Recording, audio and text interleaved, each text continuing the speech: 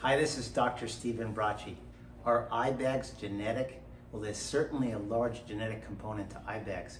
The patients that I see in their 20s and 30s often have a strong genetic component.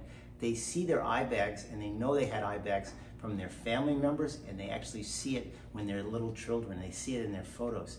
So what happens to them as they mature and as they age is we lose the supportive structures below the skin, and the creases in the eyes get deeper and stronger. And if you have that genetic component, it just makes things worse. The two are added together.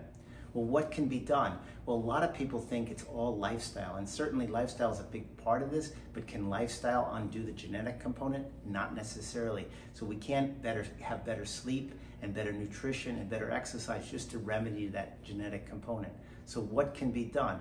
Well, people often turn to one of three remedies to treat their eye bags. The first thing that most people turn to is camouflage or makeup, something topically applied to the skin to make this temporarily look better. And I said the word temporary because often this is not a long-term solution, just a temporary way to camouflage it and cover it up. Number two, people turn to surgery. Now, surgery can be an effective treatment, but the problem with surgery is that it often results in the skin being put in a different position. When you cut and pull things, it never looks exactly the same as its natural position. And number two, when skin is cut through surgery, it often doesn't age well because there's changes in the microvasculature.